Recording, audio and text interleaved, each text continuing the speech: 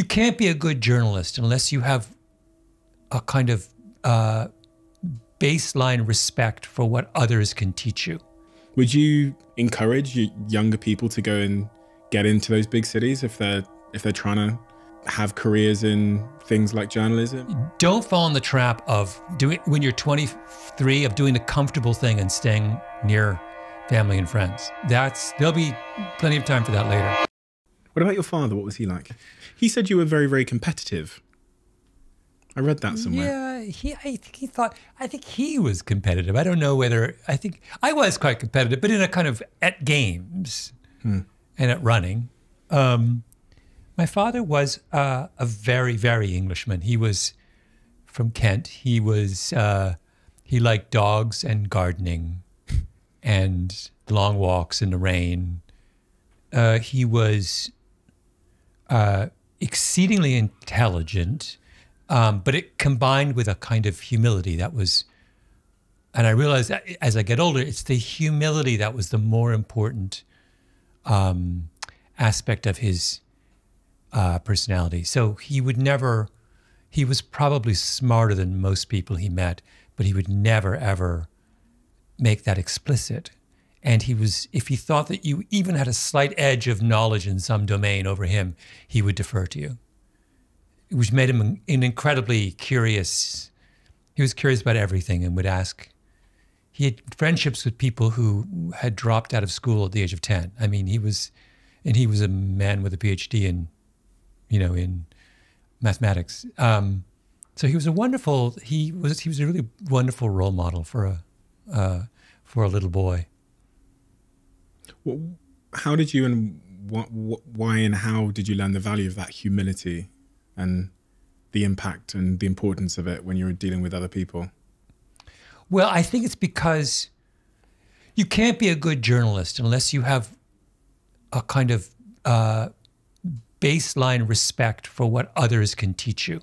If you're going to be a good interviewer, you must enter into every interview with the expectation that you know less, that the person you're interviewing has something to tell you, right? And that's actually much more difficult than it sounds, because in normal conversation, we have an urge to assert ourselves, and we think we have a kind of intellectual advantage, informational advantage.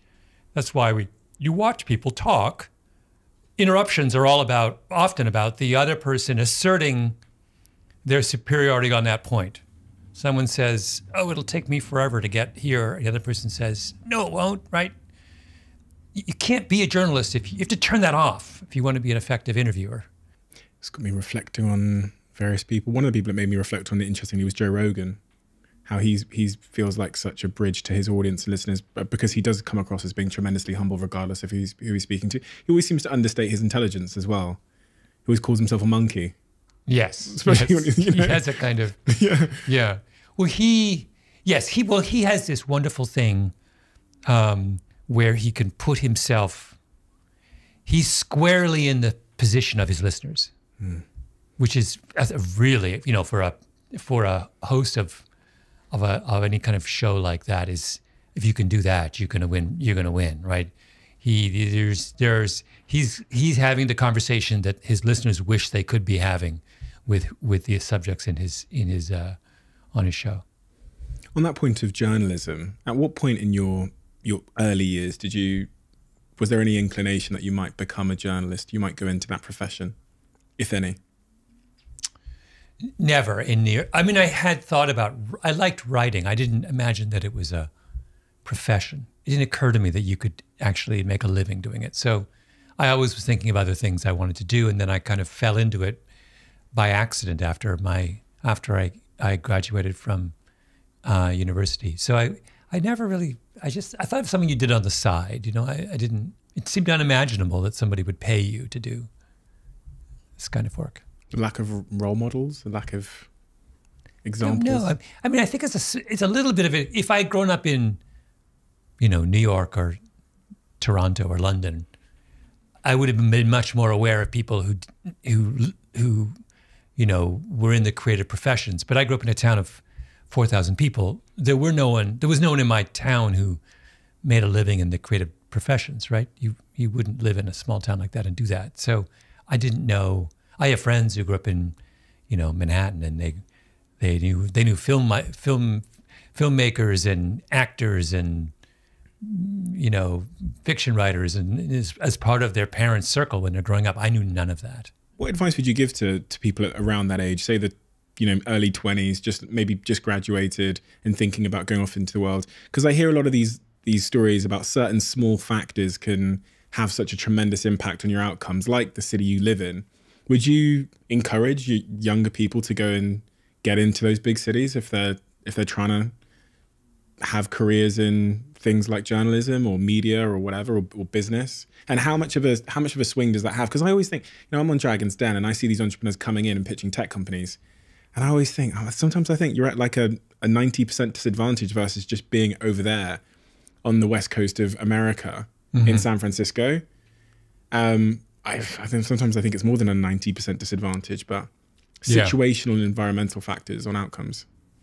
There's always been this puzzle in many countries, but particularly the United States, about why do immigrants do so well?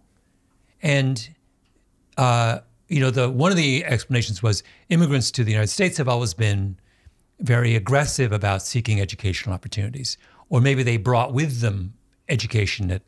So that was one argument for the longest time.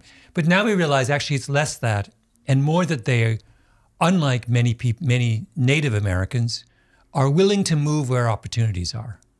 So the immigrants are mobile in a way. They don't have any roots. They don't have family that's keeping them in one place or another. They simply make a beeline for the places where they can, further their own economic and personal interests the quickest and the most efficiently. Native people don't do that because they have too many encumbrances. And so my advice to people, young people, is always, where do you want to move? It's the first question you should ask yourself. Your default should be, you're going to move somewhere, right? Don't fall in the trap of when you're 23, of doing the comfortable thing and staying near family and friends. There'll be plenty of time for that later.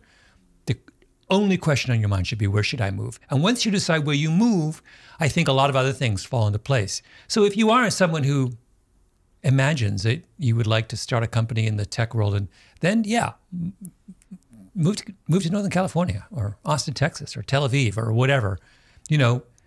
Go where I think you're absolutely right. You need to go where the opportunity is. It's not going to come to you magically. And you are at a huge disadvantage if you're not there. There's just no question about that. People have confused the efficiency of digital communication, the kind of the logistical efficiency of digital communication, with emotional efficiency and kind of psychological efficiency. It is only logistically efficient. It does not resolve it doesn't help someone trust you more, or take a chance on you, or get to know you in all of your complexity. If you love the Diary of a CEO brand and you watch this channel, please do me a huge favor. Become part of the 15% of the viewers on this channel that have hit the subscribe button. It helps us tremendously, and the bigger the channel gets, the bigger the guests.